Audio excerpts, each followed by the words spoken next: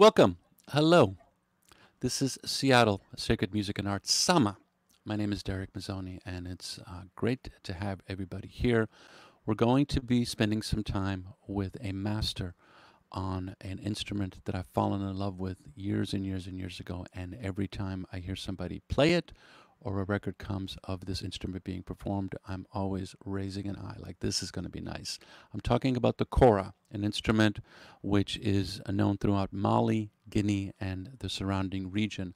And tonight we're going to have Yacouba Sissoko, a master on the Kora. Yacouba was born in Kita, Mali, to a well-known djely family. Djelys for centuries have been the traditional musicians and keepers of the factual history and fables of past rulers, nobles, social groups, and families. The Kora, of course, was the traditional instruments that the Djelys played. And we are, of course, living in history right now. And I'm going to be speaking to Yacouba in just a little bit about the role of being this storyteller on the Kora and how that is being affected by the histories that we're living in right now. Yacouba, Yeah, thank you for being here. It's nice to see you again, at least virtually. Hopefully, soon, once we get through this pandemic and whatever future will be, we'll have a chance to have you grace the stages here in the Pacific Northwest. I'm looking forward to it. I can't wait. Thank you Uh, so much, there for having me again. Even though it's a live screen, mhm. still we are here. We can, still do it. Yep, we can share some music. Now, you started training on a kora at the age of 9. That's really young for Yes, any instrument, yes, and you learned through your grandfather. Was this a way of passing down this knowledge and his heritage? yes, yes. Did you want to learn, or was it like, no, you're going to learn? I mean, I wanted to learn because Okay. what they told me as a baby, I fell in love with the kora. Every time my grandfather would start playing kora, I would just before even I start walking, I would crawl and grab a kora and sit back.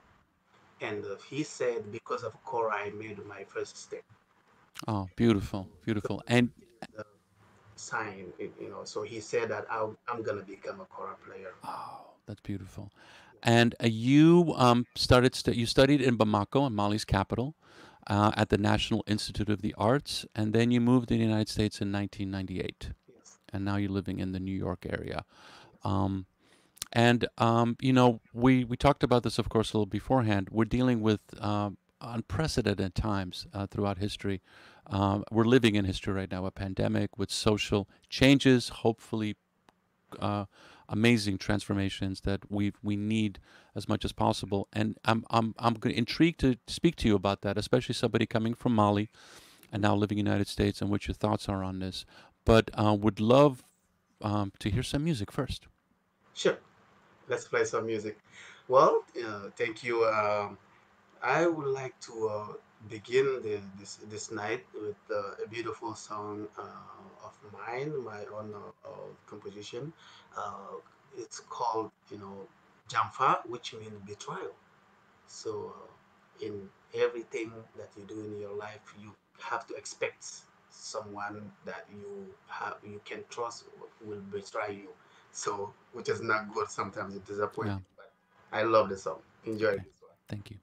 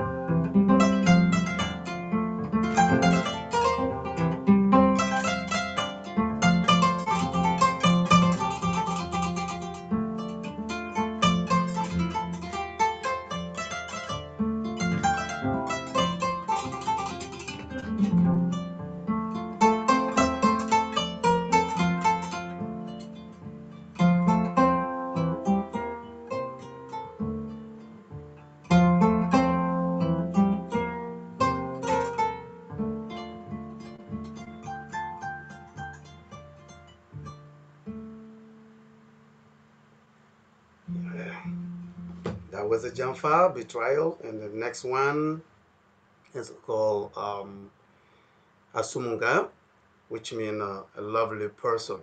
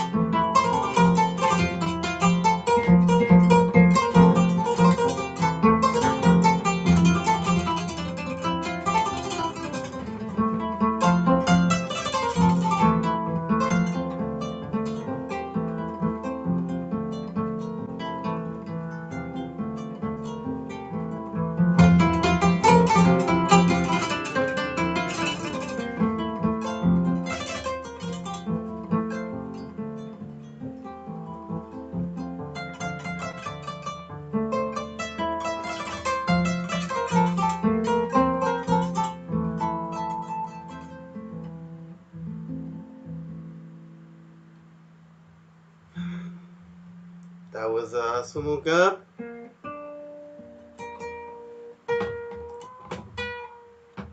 The next one, Mamadou Boutique, which means rich guy, rich person, someone who has a lot of money and can help people who thinks that the money is not everything. So enjoy this one.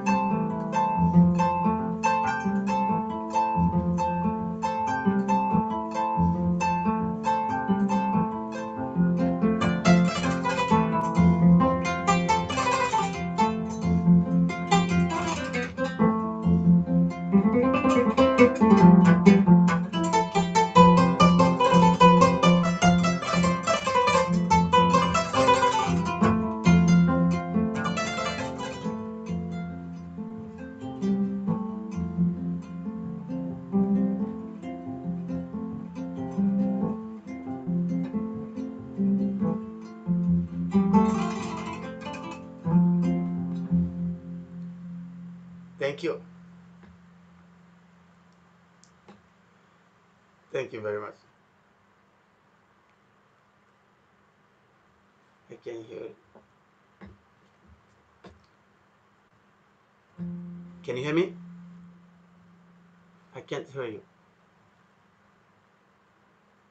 Ah, Okay, good now, good. great, Yacouba. That was beautiful. Really, really beautiful. Thank you so much. Thank you. And I must say that it was transcendent because it really created for me, and I know for others that are here right now, we felt like we could be in Mali right now. You Absolutely. know, at the end of the day, listening to this amazing instrument and the way you're playing it with these particular songs and the stories around that and the history and the legacy of it. And thank you for sharing your work with Sama. A couple of one things I wanted to let people know because we're doing this live right now. If you have any questions for Yacouba, please please let us know, and we will get them on and we'll ask Yacouba directly.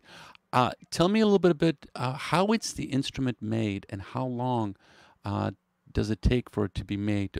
The reason I'm asking is that we're all aware of Balaka Sissoko's Kora was dismantled on a flight by TSA, Yes, yeah. and it can't be put back together. So I would love your take on that, please.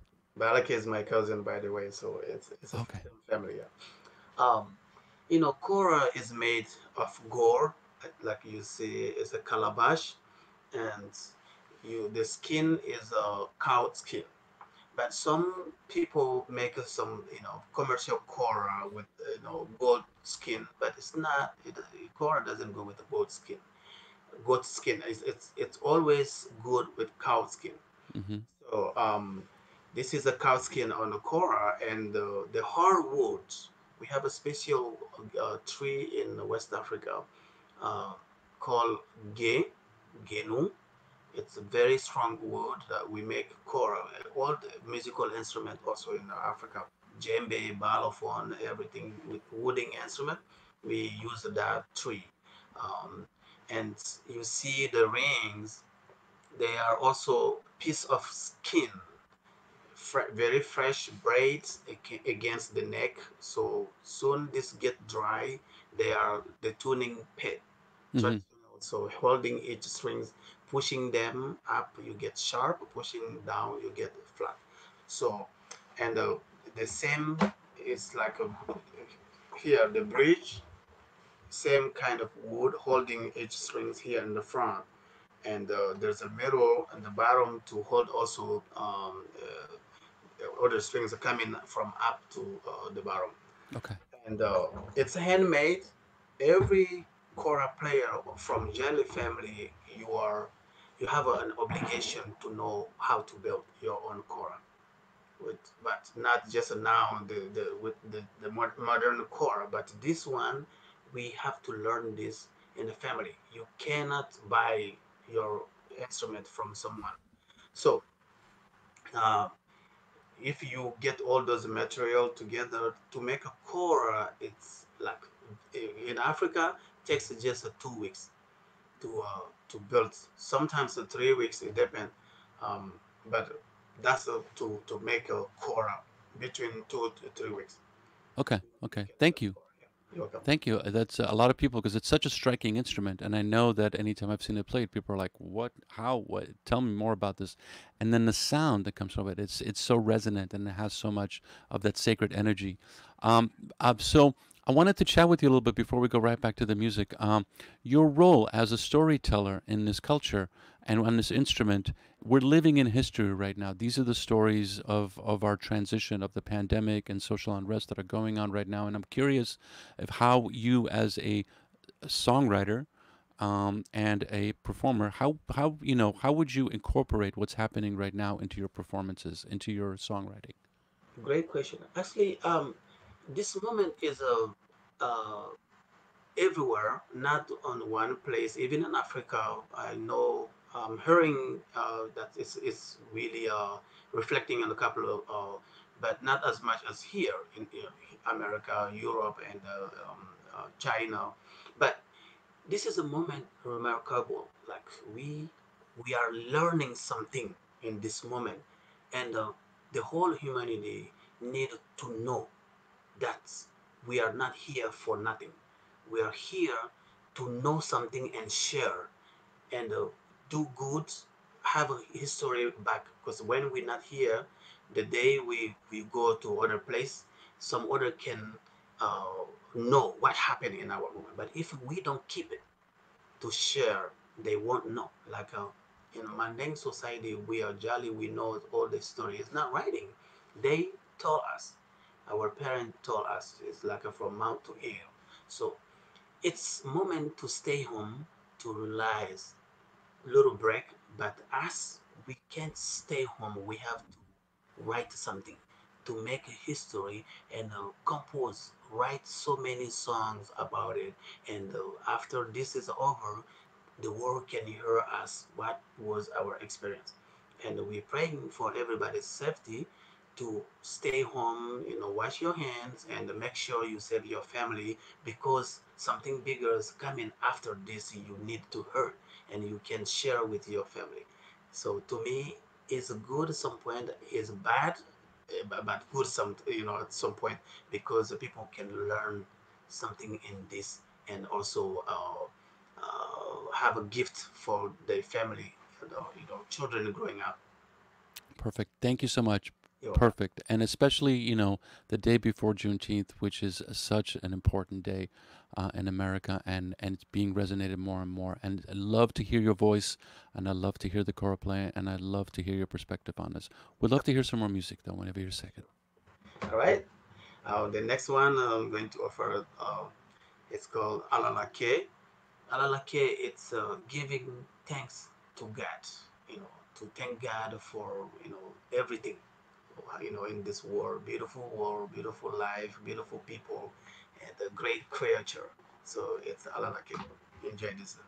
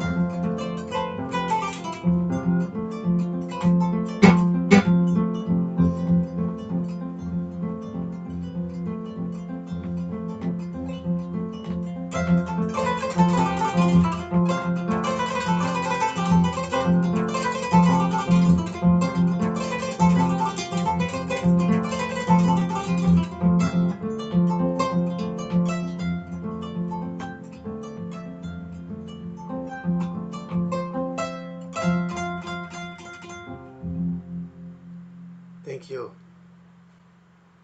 Thank you very much. And I have another last one for you, and it's called Na, which means mother, because we all have to give a big thanks, to our mother for all the amazing job they have done for us.